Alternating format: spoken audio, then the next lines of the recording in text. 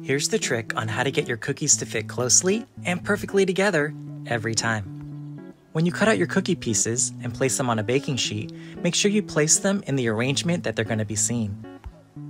After they're done baking and you take them out of the oven, they can be formed into the shapes you would like. The cookies are soft and you can ensure a close, tight fit. I use this technique a lot for cookie platters that have pieces that interlock or puzzle together. I also love it for cookie designs that stack, like the ones you see here.